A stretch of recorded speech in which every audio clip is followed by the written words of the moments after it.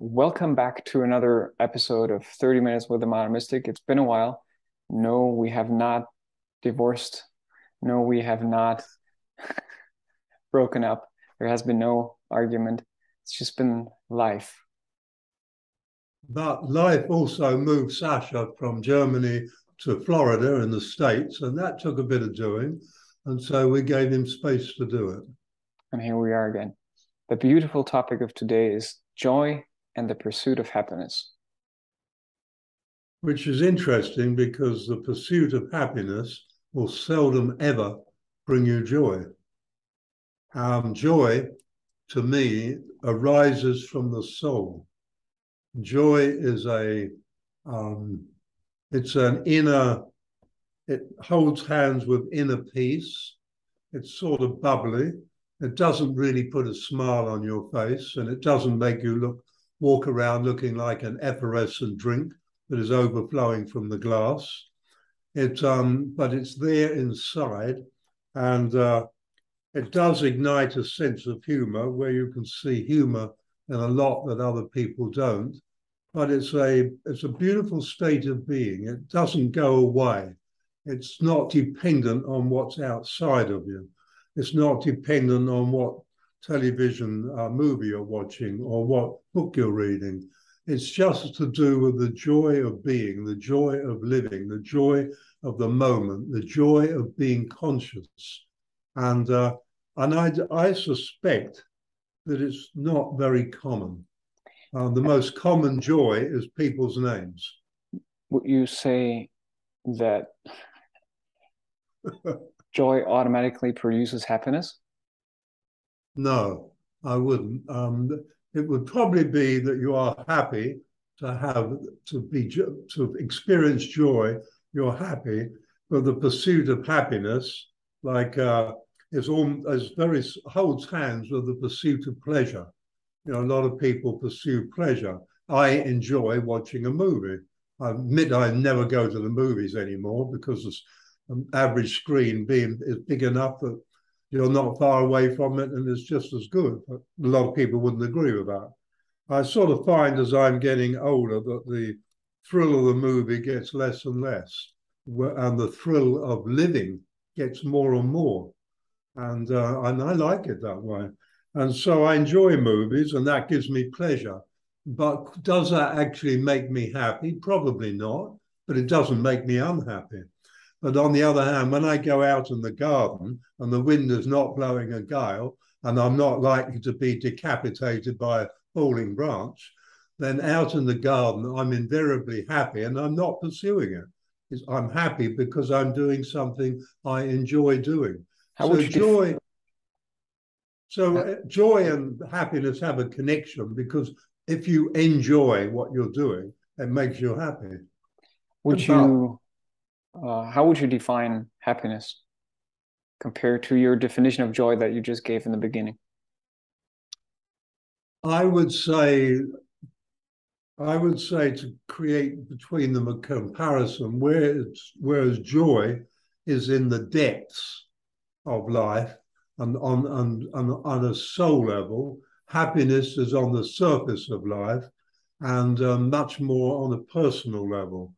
So if you're floating in the sea, in an ocean of life, and you're just floating on the surface and the sun is shining and you've got plenty of fresh water and food and there are no sharks, then you can be quite happy just floating around.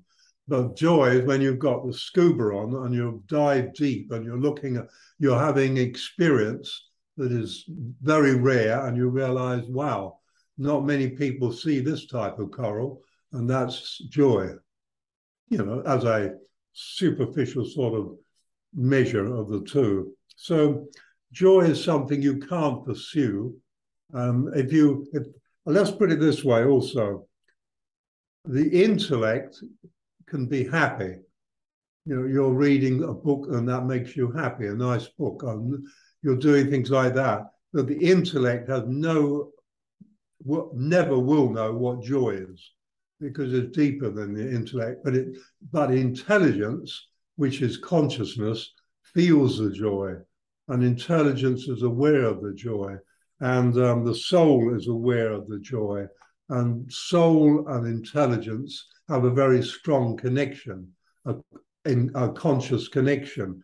Whereas happiness in all this, if you're seeking pleasure and you're enjoying something, then you're pretty happy. And so happiness, I think, is very valuable to us humans. We need to be happy, and happiness allows us to have the first glimpse of what joy could be. And although today all the words muddle up and our language is our language, which is losing words at an alarming rate, even though as fast as we're getting new words, the language is still getting shorter and shorter. Um, we're less and less able to describe these deeper states of being. Like when I write my books, a lot of people say, "Why do you use long words?" I say, "Give me an example." And they tell me a word that to me is an everyday word. And I said, "God, you mean that's gone out of your vocabulary?"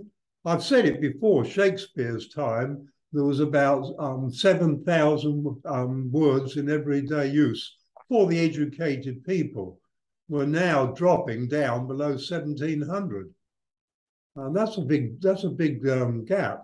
And okay, we don't need all those words that they had because they had a lot to say about nothing. One of the plays, Much to Do About Nothing. Well, there's a lot of words about nothing. But it is nice when you have words that you can use to describe something like happiness. Like the other day, a couple of times recently, I put a Facebook entry and I really wasn't concerned what I wrote. I was enjoying playing with words. I was enjoying creating a rich, full paragraph that you could sort of read it and it was like putting a nice thick layer of butter on a piece of toast, and then you added the marmalade, and as you ate it, that was the paragraph. And I know that sounds crazy to you, but it isn't to me. Now that makes me happy. Yeah, And no, it I doesn't was sound really, crazy to me at all. Um, it's, would that's, you agree? Would you agree if I said that joy is something that arises within us when we yes, I reconnect, would. when we reconnect with our true self? It Yes. arises as nothing we can, like you said, nothing we pursue. And I then thought you, I thought you were going to say when we least expected also. And yes, I agree. also possibly, yep. Yeah. Um, and then happiness, the way that I sometimes see it, happiness and unhappiness, or happy states and unhappy states in life, are kind of like the waves on the surface. But if you're connected with that deeper joy, you can find joy or you can find happiness in both of those states of the wave. Yeah. I'll ask you, what gives you joy? Personally, and see, that's an interesting thing. Like if you say gives you joy, that's a different Yeah. phrase than like what makes you happy, right? And that's like an interesting detail there. If we say it brings me joy, or I thoroughly enjoy doing this, compared to this makes me happy. And Yeah. maybe for many people it's kind of the same thing, but I feel there's a little difference. If I feel Yeah. like When I say what gives you joy, I could say what brings you joy. I agree. I mean, it's an interesting phrase, isn't it? because I What definitely gives you happiness? yeah, You because I don't definitely because you I don't def say you happiness. You say what makes you happy. what makes you happy. Yep.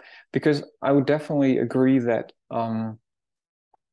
joy or enjoying something always, like in the deeper sense or in the real sense, has something to do, at least for me, with something pertinent, something spiritually pertinent, something deeply fulfilling. Whereas if I say, this really makes me happy, I could enjoy a good meal. I could say, I enjoy this meal, really. Um, but then again, I think we really, like in everyday usage, we mix these things up. I think we most of us don't have that distinction between joy and happiness very present in our everyday usage. I agree. I mean, like this cup of strong, hot, smoky tea, it sort of makes me happy because this is a thermal cup, so I can wrap my hands around it and it keeps them warm without burning. And all that makes me happy. But does it bring me joy? Not at all. But Yeah, definitely, I agree with you. It's difficult to have joy without a spiritual link. Because it goes deeper. It's on a soul level. It's a much, much deeper.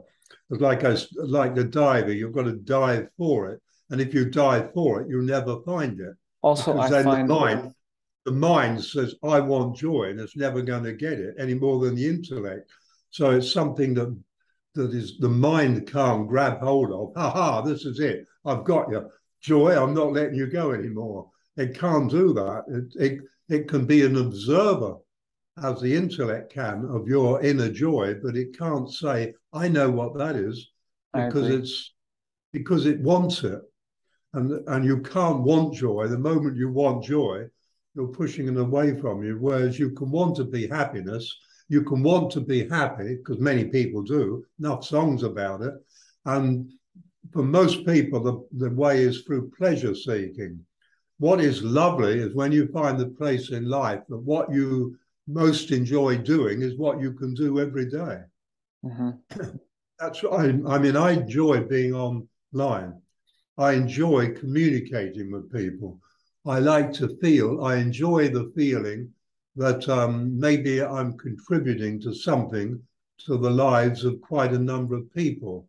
And although there are many people who contribute far more than me to far more than people, the ocean is made up of the drops, and every drop is as important. And that sort of makes me smile and gives me pleasure, which makes me happy. It's easy, and they see makes me happy. It's kind of Um, interesting how pleasure, joy, and happiness have, I think, for most people, become kind of the same thing, or they yeah, would use them interchangeably. yeah. Um, but I guess yep, if somebody was laying in bed with COVID and you said, "Are you happy?" they wouldn't say, "Well, I can still breathe. And although my legs and arms ache and my shoulders and I got a headache, hey, it's not going to kill me. So, yes." No, they wouldn't go that and way. I think another word we could throw in the mix from a more esoteric or spiritual background is the word bliss, which comes to mind when thinking of joy. And I think there is this strong connection between that deep joy that dwells in all of us, which kind of brings us into this blissful state, no matter if we are in an unhappy situation where somebody's threatening us, or if we are having a great meal, or if we live in a difficult situation right now. But there's still that place under all of this madness that kind of keeps you in that blissful state. And Yeah, and I think the ironic thing for me, at least, is that with this idea of the pursuit of happiness, we are pursuing something which drives us further and further away from where we should be going. yeah, it's interesting. You notice I never use the word bliss Yeah, yeah, yeah, because yeah. It's not your vocabulary so much. and because I guess I grew up with an English saying that had quite an impression, ignorance is bliss. And I used to often think about that as a teenager. So if I don't know something, then I'm blissfully ignorant. And I sort of connected the word blissfully ignorant, as many people are, rather than blissfully peaceful, Hmm. blissfully loving. And also, this will make you laugh. When I was young, we had radio, no television. We didn't have a television in our house till I was 15. And as I look back, I'm very grateful. But so, whereas with radio, you had to use your imagination. And one of the things I used to love listening to every week was A Life of Bliss. And here we are, folks, another day in the life of David Alexandra Bliss. He had a girlfriend, Zoe, who had a voice like honey pouring over syrup, and you could just imagine how sexy she was. When I once saw a photograph of her, I was horribly disillusioned. But anyway, Zoe, so David Alexander Bliss was quite a chump, and so I'd never learned to associate bliss with inner peace and joy. And it's interesting how our childhood puts us in a direction that we don't realize we've gone. And when you said bliss, instantly David Alexander came back, bliss, and ignorance is bliss. And really, I can see what that means as saying, but really, it is a state of bliss to feel that joy, but it's a different connotation to bliss altogether than the one I grew up with. It's horrible, isn't it? How something like those two innocent things as a child can steer you in a direction that takes you away from a deeper meaning of a word. That sort of surprises me. Yeah, I guess we can have those deeply instilled experiences as children, and then they remain with us, and then they're connected to those semantic clouds of words, and then we never want to touch them again. I guess in the Indian spiritual world or literature, bliss is very often used um, as one of the main aspects of creation. You know, they always talk about wisdom, bliss, and love being interconnected. You know, Amazing. I never made that connection. yeah, Yesterday, yesterday in a way for me, I went up to a friend's home. I left Carolyn here because she was busy, and I went to a friend's home, and we had a room about the size of two bedrooms, and we had this area that we were going to they were going to landscape, and I said I'd love to have some input, and they were delighted to have it. And in the middle of it, we put a round jacuzzi, which was sunk, of course, and going to be a pond. Now, over here, we have a problem with cane toads, and they will get in the pond and lay eggs, and they lay strings of eggs. And if the fish eat them, they're toxic from the moment they're eggs. And when they're tadpoles, the fish eat them, they kill fish. The eggs wow. will kill fish, the tadpoles will kill fish, and then the baby toads will kill anything that eats it. And so you keep them out your pond. And so we raised it up. Anyway, we did all this and placing plants and standing back and look at it. And I was in bliss. I mean, that would be my state. I just so enjoyed it. And I looked at when we started, about 9:30. And then next thing I know, it's 12:30. And how about we go and have lunch? And we're just about finished. And I thought, my God, when you're having so much fun, time's gone like that. You're sitting in a waiting room, have your tooth pulled, and it's like 3 minutes, it's like, or hour, it's like, pew, and you're there. You've got to do it. It doesn't hang. But I think bliss also, or that joyful, blissful state that we're talking about, doesn't exist in linear time. It's something that arises in that's that. an interest. That's an interesting point, Sascha. That's a good point. This is why we do this. I wouldn't have thought of that because joy is definitely so far out of linear time. There's nothing to do with it I think because you from don't my have, with happiness and pleasure, you have to maintain it. Take away the pleasure and the happiness has just right, gone. and it's always Uh, just a moment. We all know it. Like you want something, you get it, and it's gone. You're looking for the next thing. very much dependent on the intellect, the brain, the wants, and being met, all of that. The joy just bubbles away, and it's certainly not linear. It just bubbles away like a little fountain. And then it's wonderful to realize one day that you are the fountain and you are the source of the water in the fountain, but that water is connected with the fountain of water is connected with the all. So you're the one in the all. And just that, really feeling, one in the all and the all in the one. For me, that gives me an incredible sense of joy. Somebody else might say, huh? But for me, I feel that's like metaphorically, it might be that joy and bliss flow into your being if your energy bodies are in sync. And for most of us, most of the time, they are out of sync. So it cannot really flow into it. But if we bring them into sync, then there's like a flow of energy through us, and that's bliss. That's joy. That's maybe I suspect that life itself, and life is not an outside of self event. And so when you look at self as being a field of energy that connects with the all, and if that therefore connects with the world, it connects with the universe, because it's a holographic universe, and you can't be in the one without being in the all. Like if you get a leaf and take a holographic shot of it, each cell holds the whole leaf, and each leaf holds out all the cells. And so when you realize it's a holographic universe, there's that connection, and that connection, is life, where everything connects and it's conscious. And life is different if you're living subconsciously. And when you get 94% of people living probably subconsciously, which is why we're going through what we're going through, because it really doesn't work, then how can you, there's no such thing as subconscious joy. Joy, we're used to subconsciously breathing. And in fact, I think people should be a bit more conscious of it and take a bit deeper breathing. But we're used to subconsciously, the heart the body, the subconscious is run by the autonomous system, which the subconscious runs that.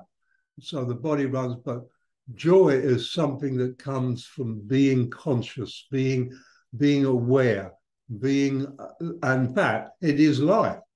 And you're feeling life in you, and you are life, and you realize when you look out through your eyes, it's a sense of humor, seeing, this is lovely what I'm seeing, but it's not real. It's only real in as much as the mind gives it reality that aligns with everybody else's.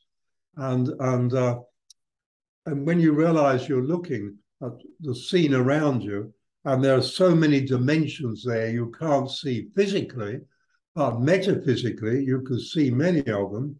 I've been resuming my book lately. I'm really into it, Pan and Me, and it's really giving me some surprises. It's going completely different direction than I ever intended, and I'm allowing it. I'm going with it, and it's like another education. And but I'm not ready to talk about it. Like let's kind of conversation. let's use those last 8 minutes in a way to maybe address what one can do if you find yourself in a situation where you realize that you're constantly pursuing happiness, but you're constantly being disappointed. So you're aware of that, and what could be a good way of turning things around and going inwardly towards that place where joy arises? For me, that's fairly simple. I think if you can gradually move your life in a direction where you let go of wants, that doesn't mean therefore there's no wanting, in your life, but you let go of wants and begin to embrace needs. I've found that when you focus on needs, they're met. When you focus on what, you're on a forever drive away Never from ending. happiness, away from joy. And so I think letting go of wants would be the greatest turnaround to moving toward happiness, wanting pleasure. Allow yourself to find pleasure in the small things of life. Like behind me, there's Uluru. Now, a lot of people used to walk up it, and the Aboriginals didn't like it because that's sacred to them. But they got pleasure out of walking up it. On the other hand, I'm not sure Uluru liked being walked up. And I know in the 1980s, over 70 people had dropped dead walking up it Wow. from heart attacks because they weren't fit. Okay. As you see, there's quite a slope. There's quite a slope. Sure. Yeah. And they had heart attacks. I'm not saying everyone died, but a lot did. And so often, why did they need to walk up there? Today you can't. It's banned. The Aboriginals have finally got it banned because that's theirs. And so some people get pleasure in doing things they shouldn't do, but that will never lead toward real happiness, and it will never lead toward joy. Some people get pleasure out of scamming other people, and they live like parasites, but that will never take them toward happiness. They might laugh at each scam, happy. Laughter can have evil and heaviness behind it, just the same as it can have fun and pleasure behind it. And you've frozen, and well, you can hear me at all, but There you I'll are keep again. going. Your video was frozen for a moment. Yeah, well, yours was for me. I guess what it requires is that moment where you realize that all of this stuff is a never-ending cycle. It's well, And that's life. there needs to be a moment of awareness. There's like, hold on a moment. That doesn't take me anywhere. Yeah, well, then there isn't a moment because there's only the eternal now. And people chop it up into moment by moment, and you realize that intellectually they haven't a clue what the eternal now is. It's moment by moment, and that's fair enough. We've got to grow. But I do find that when you're in that eternal moment, joy is there with you. But just having an awareness, just being conscious, is it brings joy. And I've always said to people that, what did they say? What is the art of life? Just be conscious. Just be conscious. Then you might even know what life is. Because for us, life ends. And they call that ending death. The only And it's never difficulty ending and is never will. the only difficulty is that that journey towards being conscious is completely a complete contradiction to modern living. That's a good observation. It's a complete contradiction. Once again, this is why we're going through what we're going through, because we're here as conscious creatures to be consciously creating. And we're not consciously creating. We're consciously wrecking, if anything. But we're not creating consciously. It's all a subconscious thing. But it's sort of a joy, and joy is, yeah, you can't pursue it. It's there. There is joy in being, just in being, not being anything, not doing anything, just being. And if you notice, today's humanity is very little time being. Let's take 100%, half a percent, half of 1% for being, and 99.5% for doing. And that doing is looking for happiness where the 0.5% holds it. That is happiness in being. That is joy in being. And so everybody looks in the wrong direction and seeks pleasure. And then it gets to an extreme like base jumping. One of my sons was a jumper, and he, after about 1,500 jumps, he said, "There's no adrenaline anymore. There's no rush. You just jump, and it's good, and it's fun, and it's nice." But he said, then there are those who are addicted to the adrenaline rush, and many of them become base jumpers. So they jump off cliffs and skyscrapers, and there's always a serious, strong element of danger. Adrian quit. He said, "I'm not going there." He said, "I rather enjoy my life." But then they're seeking something. And I said to Adrian, "Does it make them happy?" And he said, "They claim it does." One guy said, "I'm never happier than when he is hurtling down, pulling the chute at the last moment." And you begin to wonder then how corrupted the word happiness becomes, I think because that is an yeah, I agree. that's an adrenaline rush, a huge adrenaline rush. And I don't think that's what happiness is at all. And I think it needs a certain level of maturity to get to that point where you feel like that series of adrenaline rushes in my life that I get through the pursuit of whatever it is not what I'm looking for. Yeah. Yeah, I think, well, let's face it, I noticed just the other day, they've discovered some bones in Africa, some of the bones they discovered in Africa. They now realize you're a million years older than they thought they were. Wow. A Michael, million. our time is Because over. Okay, technology has increased, and we've been around a long time playing this game and still looking to be happy. Time for a change. Time for a change. We're getting it. I'm looking forward for the moment, what I would call the great reveal. And then You could wherever you almost are take in the book cover of the Great Reset, just strike through the last couple of letters and just reveal, just VEAL, the great reveal. Keep your head down then when you're in Florida. okay. It's going to be a wild place, America. I'm gonna be okay. And you know, over 40% of Americans believe there will be a civil war. Yeah, I heard that. Yeah. And that's a bit scary. Amazing. Okay, so this is all, the recording stopped, I take it. No, Good. not yet. So thank you everyone for listening. I hope you've been enjoying this conversation as much as we have. And if you If you would find, like, if you have things that you would like us to discuss, send them in to Sascha or yeah, you can just Martin. comment below that video and we're reviewing those comments. Make sure to hit the subscribe button, make sure to hit the like button and all the things. Share the video, share the channel with others if you find it useful. And looking forward to seeing you in the next episode. Thank you, Michael. Thank you, Sascha.